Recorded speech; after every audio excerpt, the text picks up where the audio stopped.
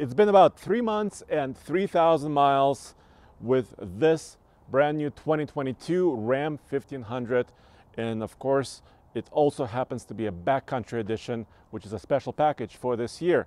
In this video, I want to give you a long-term update with this truck because it's going away in a few days. Ram was kind enough to lend this truck to us for the 3 months for a long-term test.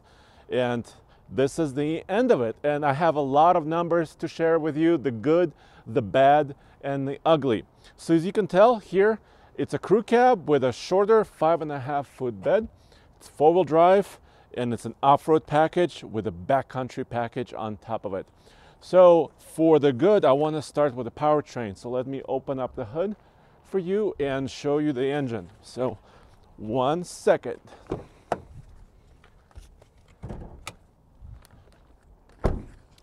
As you may have guessed, this is a Hemi. You probably saw the badge already. And it's not just a Hemi, it's a Hemi with an e-torque system. This powertrain has been around for several years now, especially the Hemi goes back way more years than that. 395 horsepower, 410 pound-feet of torque. It's made it to an 8-speed automatic. But here's my experience with this truck after about 3 months. Like I said, it's a super smooth powertrain. It sounds good. It's just smooth. The transmission is great. It's a pleasure to drive. But there's a couple niches with fuel efficiency.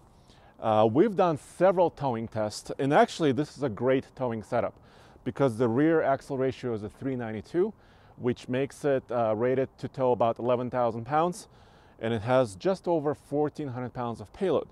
And we've put it on the iGauntlet, and it got really great results actually. So for towing, this powertrain is really, really good. I'm very happy with it. We had 6 brake applications towing 8,100 pounds. It went up the mountain in a benchmark time of just under 8 minutes and 4.7 mpg for that extreme high mountain test on the iGauntlet. Those are really great numbers for the powertrain. As far as towing, it was also smooth, stable, handled the trailer well, has a trailer brake controller, and the rest. So that's really, really great. And the other good part of this truck is the suspension. So let me show you a little bit about this. It has a 5-link rear suspension, as many other Ram 1500 trucks. Solid rear axle. You can see kind of the trailing arms, coil springs. So it's also pretty comfortable and very stable as far as the suspension is concerned. And then another good part are the tires. Actually, this is good and bad. So let's start with the good part. The traction is really, really good. These are the Wild Peak all-terrains from Falcon. The traction has been incredible. We've done several off-road videos with this truck. You can check them out on TFL Off-Road channel.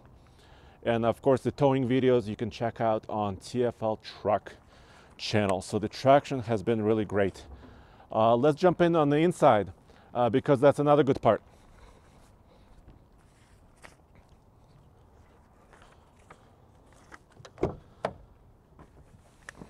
The backcountry package costs $2,695, and it comes with some exterior appointments like you just saw, the grille, the blacked out badging, backcountry here. It's also part of that off-road package that gives it a little bit more ground clearance. And also, well, the interior has been really comfortable. I'm very happy with it. It starts out as a bighorn truck, but you can see there is, I'm sorry, it's a little bit dirty, but it's really comfortable, very usable. Let me actually start the engine. Of course, that Hemi is always really great to hear. A lot of appointments. First of all, 4-wheel drive automatic mode is available, 2-wheel drive, of course, 4 low, 4 high. There is a rear axle lock, hill descent control system, your 8-speed automatic right here, push button start. This is your trailer brake controller, very at hand. Also has trailer steering that can help you back up a trailer, tow haul mode, and the rest. Heated seats and steering wheel. So yeah, for a bighorn, it has a lot of nice features. 8-inch infotainment screen, Uconnect 5. It's the latest system, and I haven't actually had many issues with this. It's been pretty solid. Hopefully no music will come on. Good. So those are the great parts. Those are the great parts.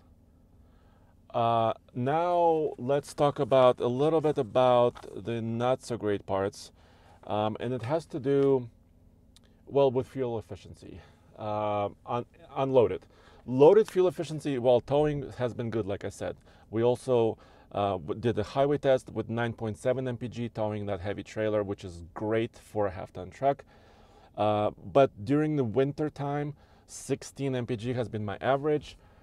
Empty mpg on the highway has been 20.4. We have a video about this when we compared it to a Jeep Grand Wagoneer. But that still doesn't match their 2022 four-wheel drive Ram EPA rating of 22 mpg. So in the real world, at least in the wintertime, at least with this package, with this backcountry package, have not been able to reach those EPA ratings. So that's not so great part. And then for the rest of it, let's go outside. Want to close this out with maybe one or two ugly parts.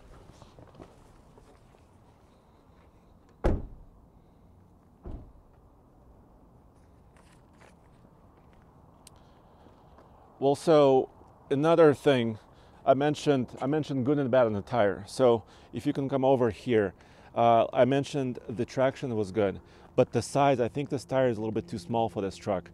It's a 275/65 R18.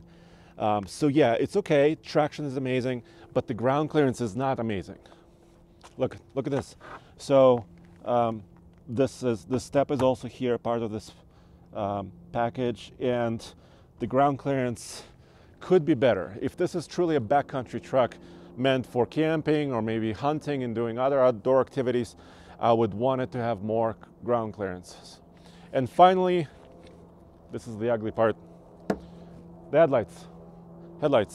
They're not great. They're halogen reflectors. Even IIHS rates them not that highly during all of their headlight tests. I wish more manufacturers would just stick with LED lamps because they're more high quality, better visibility at night. And the other part is the price of this truck. $56,670 is the total MSRP, and that's not that affordable. I mean, this is a bighorn truck with a couple of options, like I said, but I would imagine for this value-minded truck, I would hope that the price would be a little bit lower. But after spending 3 months with it and 3,000 miles driving this truck, I think it's just been a positive experience. If you can maybe you can remove some of the options, get the price a little bit lower, but it tows great, it has great traction, very comfortable on the inside, very quiet, very positive experience with this new Ram 1500. Let me know any feedback you have, and go back to tfltruck.com or tfl-studios.com, where we have all the automotive news for you in one place. Thanks, guys.